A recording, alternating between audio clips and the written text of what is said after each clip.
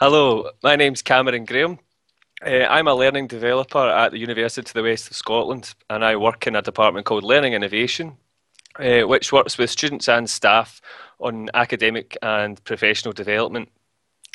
I'm based in the Ayr campus, of course, in the West of Scotland, and I work with multiple different schools, staff, and disciplinary areas, as well as students within those areas, and multiple programs within those areas at both undergraduate and postgraduate level.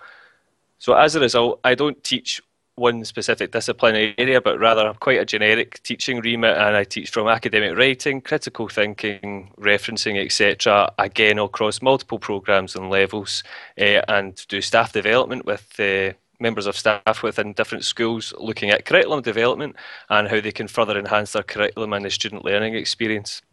In terms of a COIL partner, I'm mostly here as a coordinator and looking to utilise COIL as a means to further internationalise the curriculum within UWS.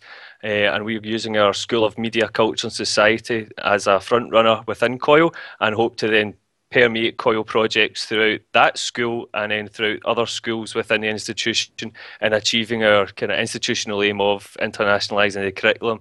And personally, having read research papers that have universities regionally that have utilised COIL, it's been very successful, and it's something that I think that would be really beneficial to our home students as well as international students, and in internationalising the student experience.